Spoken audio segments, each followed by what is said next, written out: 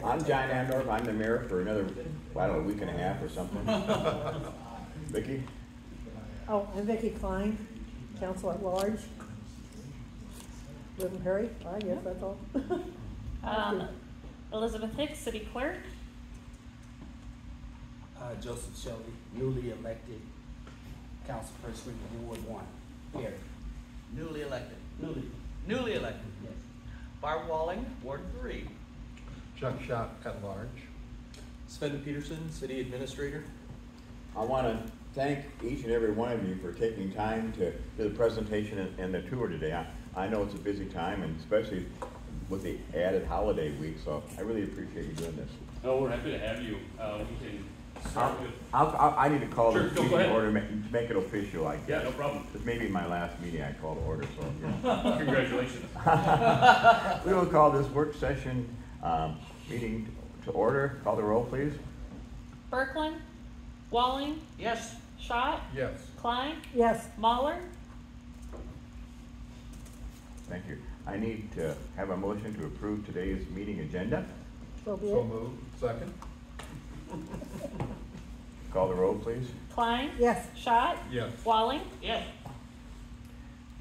As you know, we only have one item of business, that is a presentation and tour of Percival Scientific. Thank you. With that, we'll turn it over to you. Yeah, you're Thank welcome. you. Thank you. Absolutely. Dan, if you want to hit the door, we'll just do introductions to start. I'm Jake Oakland. I'm the president and CEO of Percival Scientific. I've got three other members of my senior staff in the room here. So, Jamie, if you want to start, I'll let you. Yeah, I'm Jamie Jackson. I'm VP of Sales here at Percival Scientific. Dan Kite from VP of Engineering. Joni Campidelli, VP of Marketing and Communications. Joni's also the glue that made this event happen, so your thanks should go her way. thank you, Jody. And then I'll give you kind of the background, but I think the more interesting part in the room here will be Dan's. So he does a lot of great things, and then Jamie really drives a lot of business into this place. So thanks for coming. I'm going to start to kind of give you an overview. But the first thing I'm going to do, and this is, Sven, you can't answer, you've heard this already, but I'd like to start with kind of a quiz question. And so we'll see, we had some high school students here, and I was really impressed that they figured this out. Can any of you tell me what this is? Wow, very fast, very impressive. That's great. I'll use that. Maybe then I'll extend it. It is sharper, yes. So then I'll extend it. Why would I ask you that question? That's where you began. That's where we began, absolutely. So I've got, Jody did a very nice storyboard here that we'll leave up in the back if you want to look at it. But 1886, so we're 137 years old. And that's what we started with was butcher tools, hand tools, just like that. And so then it was in Des Moines and then moved to Boone in the 1950s, and really the bulk of the history at Percival moved into the commercial refrigeration products. So if you think the meat counter at Fairway, that was the bread and butter for many decades. Then in the 50s, Iowa State approached Percival and wanted to build a chamber for research that controlled temperature, and I don't know the rest of the details. That's what got us into what we do today, which is controlled environment chambers, predominantly for research, but there's more applications from there.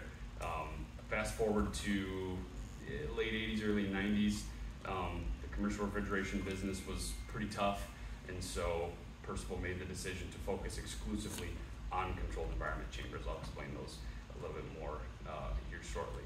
In 2000, Percival moved from Boone here to this facility in Perry. It was a spec building, so when they first moved here, they kind of added some things, office space expanded a little bit. And then just last year, we did another expansion, or I should say we put it into production. It was started well prior to that. COVID, as you can imagine, slowed that down a little bit. But yeah, so that's really the history of what we do. I'll talk more about our products and then a little bit about the factory and the company more generally. So in terms of products, I say controlled environment chambers. What the heck is that? They look like, by and large, we make reach-in chambers and walk-in chambers. the reach-in chamber looks like your refrigerator. Some of our engineers don't like if I say this, but layman terms is easy. We make refrigerators on steroids and then some. So it's a very sophisticated product that we can very tightly control temperature, humidity. We can add humidity, we can remove humidity. We also have very sophisticated lighting, which I won't go into because Dan's gonna do kind of a light show to show you that a little bit better. We also can control airflow to then control those factors. We can add CO2, which in some cases is food for plants. And then we also have a number of other things that we can do. Our niche, we are in some cases a custom shop. In other cases, we have preset models and options, but we have a lot of abilities to adapt our products to different customers' needs. We build almost everything is make to order. So we don't do a lot of stocking. We've got a little bit in the case where some customers may need chambers quickly, but otherwise we take the order and then process it through design. In some cases we have to design a lot of it before or after receiving the order, I should say, and then we build everything here at our facility in Perry. So we've got a couple reps out in the field, but otherwise everything in terms of Percival Scientific is here on site. In terms of our kind of product breakdown, incubators, plant growth chambers, and walk-in chambers. The walk-in chambers can be incubators or plant growth. Most commonly they are plant growth. Some of the applications, I should say, the applications of what our customers do are endless. We're providing the tool for whatever type of research they want to do. Plant growth is the most common, so I think Iowa State, they've got a very large horticulture department. They've got a whole bunch of our chambers to study corn, soybeans. A really common one is Arabidopsis, which is a mustard plant that has a lot of scalability in the research world. On the incubator side, it can be bugs, it can be a lot of different things. One specific one, a word I didn't know 2 years ago, but now we hear it all the time, is Drosophila. It's a fruit fly. It's got a remarkable amount of similarities in traits to human beings, and the life cycle is really short. They grow really fast, and so it's fantastic for research purposes. So that's a little bit about what we do. On the tour, so if you were here maybe a month or two ago, you would have seen 4 giant chambers. One that's I think 12 plus feet tall, giant roll-up doors that we made for BASF. They are going to use that for not research, but rather priming of watermelon seeds. They need a really specific temperature held tightly, and then a really high humidity. Jamie, is it 93.5%. 93.5, so go a little bit higher and it's raining in that chamber. So a lot of moisture in there for the seeds.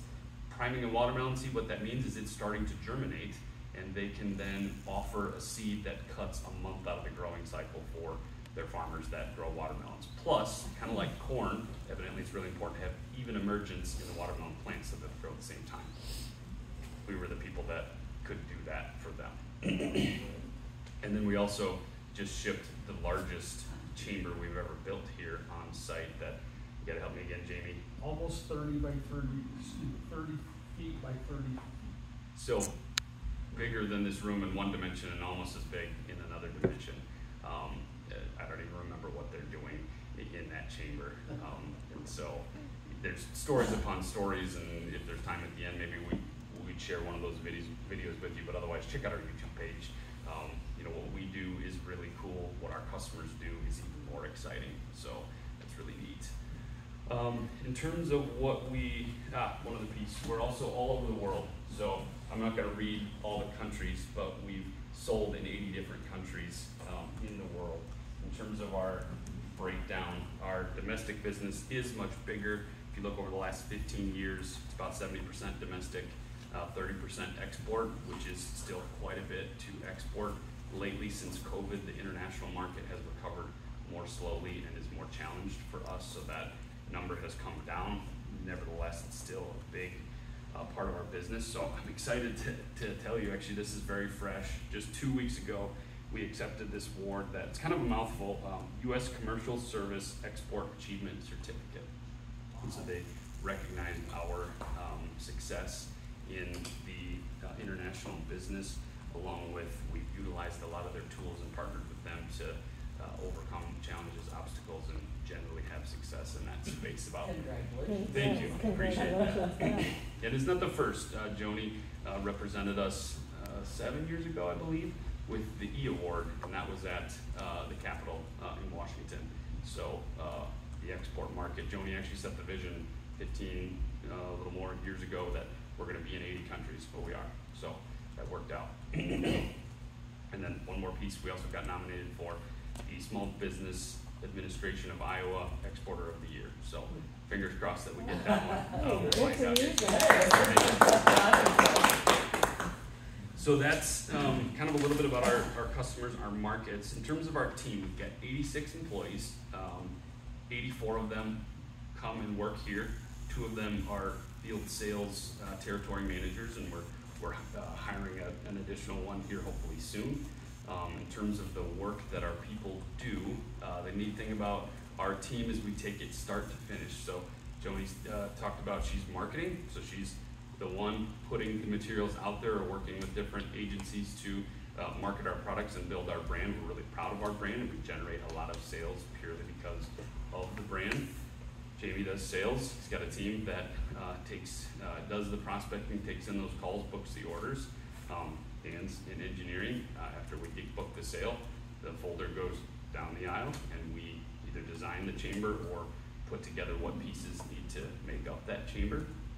From there, we've got a couple folks in purchasing that buy the materials that we need. We do manufacture quite a few materials in-house, but we purchase quite a few things both domestically and internationally, so we do that part as well. And then from there, a few other pieces come into it. It goes to our factory floor, and then we've got also finance in-house, obviously, and a few other administrative positions.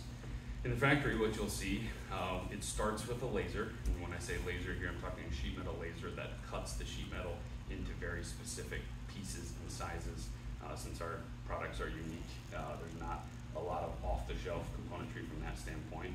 We've got a couple of press brakes that will form or bend the material into the shape that we need it to be for the particular design. We've also got welding. It's pretty light duty welding because all of our welding is cosmetic for the appearance, but we do have that. We did just purchase a laser welder, which we're really excited about because it's a lot, just a better process in general. We've got a paint department. The other joke that we give, you can order any color you want as long as it's white. We do have it's a powder paint system that we paint all things internally white. And then after that, it's a whole lot of assembly work. We've got sub-assembly as far as putting together control lights, different things like that. We've got the final assembly where we're putting the chamber together that you'll see, and then we've also got refrigeration. So in that case, we buy compressors and motors and things to put those, to allow that feature for the temperature control, and then our people are putting together the unique specifics of the plumbing there, lighting torches and sweating joints together. And then we've got, of course, material handling for that coming in, and we've got shipping as well. So the expansion almost doubled the footprint of the factory. That went online early 2022, so we're not quite 2 years fresh there. We really hit our stride with that this year, and I'm also excited to say we've got more growth into that space. Our growth this past year has been tremendous. COVID was a challenging time, and a little bit of a setback, and we're excited to have put that in the rearview mirror, where we have really made up that ground and then some beyond that. I won't give you any specific numbers, but it's been a tremendous year, and we're all very proud. And so that also means that we are hiring. So I know you're community members. If you have anybody looking for a job, we've got our posting for production positions. You know, assemblers is the biggest group of people that we have, but people doing fabrication work, welding, a little bit of paint, kind of all the above there. The posting just never comes down, and it's not, it's intentional because we're growing, we're trying to do that steadily. We can't take 20 people tomorrow because training here is a challenge because our products are so unique, but nevertheless, definitely so. There's some handouts at the back welcome to take some of those, if anyone. What skill levels are required for employment here? I will say we're open to looking at anyone. If there's some background in mechanical, that's great. If anybody's got some electrical or refrigeration background, great. When you come here, we have to teach all the specifics, and so some of those skills can be translatable. My requirement is a great positive attitude and a willingness to work with others and contribute and show up every day. The rest of the stuff we can absolutely teach. So, yeah, that's, we've got a great team, and I'm excited that we're growing. Let's see. You have pretty good employee retention then? Yes, we do. That's really been a strength. We've got double digit, I can't remember the exact number, but more than 10 out of our 85 that have been here more than 20 years. Wow. Our longest tenured has been here 50 years. My predecessor was here for 49 years. Joni 21, Dan 23, Jamie 6, me just a year, so I guess we're the rookies. But yeah, there's a lot of good tenure here, and a positive thing. And then we've got at least a third that are less than 2 years, because we've grown really a lot over the past year, 18 months. Jake, Sure. question about your future growth. Is this area right here gonna be okay for you to grow? I mean, we're not gonna crowd you in? No, we're fine. Our owner is actually forward-looking, so we're privately owned by a husband and wife out in New York. They've owned the company for exclusively more than 20 years, and they were partial owners for I think 10, something like that before that. So they love this company. They see it as a hidden gem. They fly out once a quarter, and so they had the foresight of, we bought the 10 acres to the west. So we don't know exactly what the future will hold, but there's parameters there that will absolutely support that. So the simple answer to your question is yes. This is a good place for us. What other questions before we're going to show a quick video, and then Dan will give kind of a lighting demonstration, but on the overview piece, any other questions? Or anything I missed that I normally cover because you've heard me do this? Okay, great. I'll invite Joni up then to play a quick video that kind of explains what we do a little bit better. Those are great boards. Yeah, so I'll set these in the back, and then also, like I said, there's handouts back there. There's more pens if you want to give to a friend, and then yeah, once we get into the tour, be a lot more to come from that perspective as well.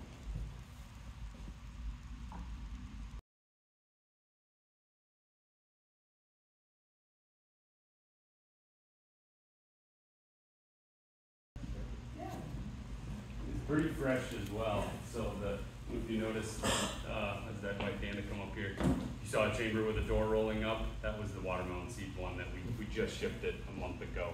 And then also with it was the very giant box. I call it the big box and the big doors, were those chambers. So it was full packed. Right now it looks a little empty because we're transitioning to the next one. Where's so. that watermelon seed going? Idaho. I don't remember the Parma. Thank you. Yeah. So. Okay, I'm gonna let Dan take it over How do you with. ship something that big? We break it down.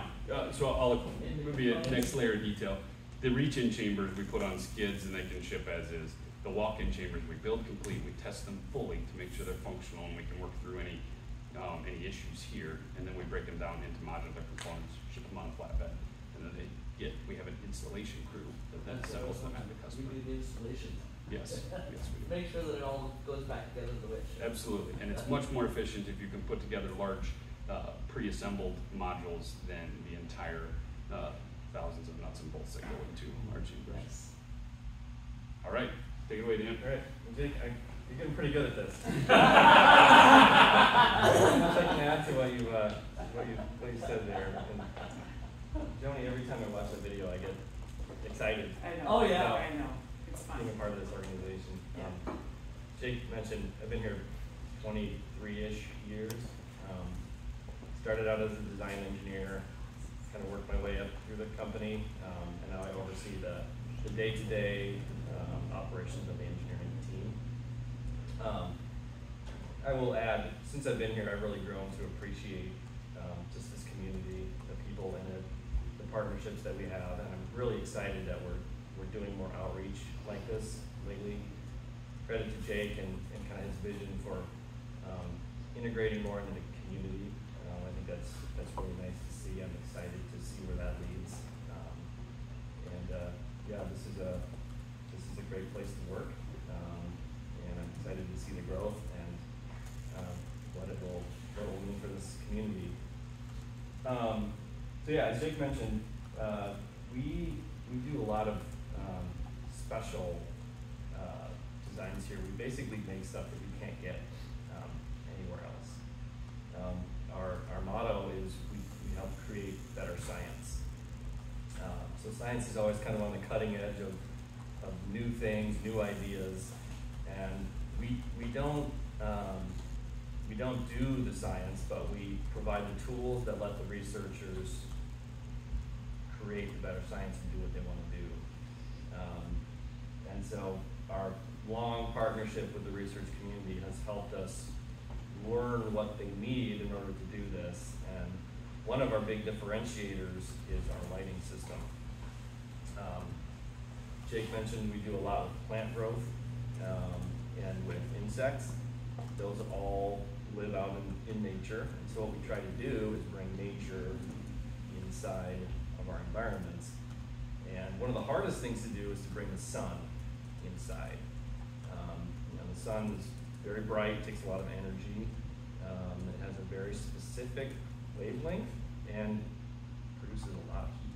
So if you want to put enough lights into an environment to make it as bright as the sun, you have to remove all that heat. That kind of has the compounding effect of how do you maintain humidity, how do you keep the environment very uniform.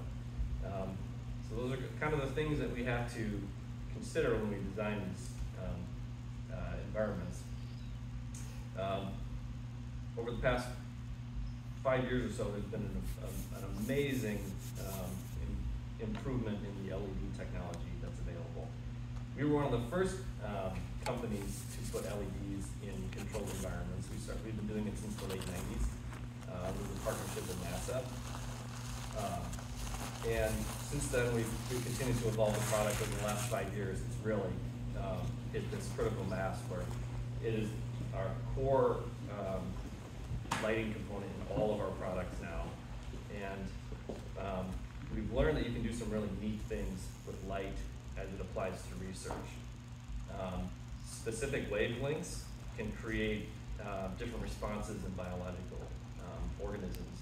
For instance, on the Drosophila, if you expose them to red light only, they can't see that, and so they can be monitored in a dormant state and manipulated under red light to let the researchers work with the organisms without disturbing them. With regard to plant growth, specific colors will make the plants do specific things. So if you give them a very specific red peak, it makes the leaves grow bigger. If you give them blue light, it makes the stems grow thicker. And if you give them far red, which is almost at the edge of what the human eye can see, we can make them flower and do different things. And so researchers use the lights to get different phenotypic responses from the plants so they can study what those are and learn the mechanisms that cause them to change. So I'm going to light up one of our display units here. We have a new product we call SciBright. It's got 8 colors. Might take a minute to start up here.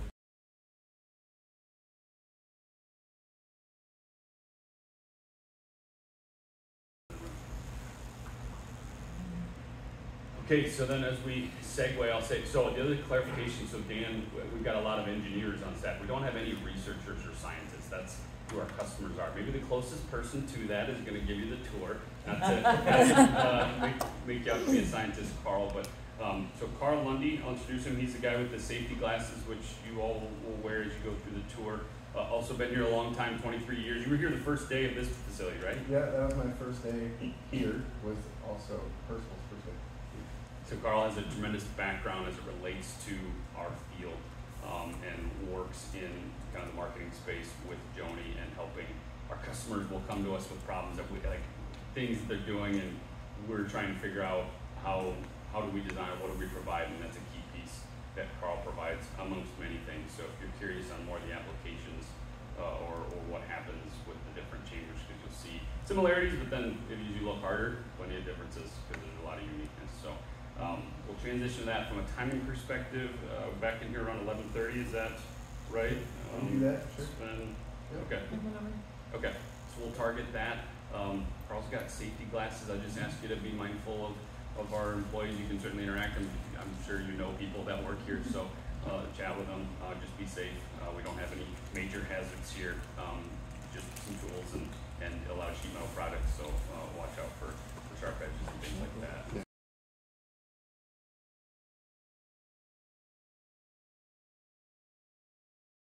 And learned a lot, and I know I have. I really appreciate your time. Yes. Thank you. Thank you. Thank you so much. Thank you so much. Thank you for having us. And last but not least, having no further business, we stand adjourned at about 11:50 or something like that. Okay. 10 years almost over.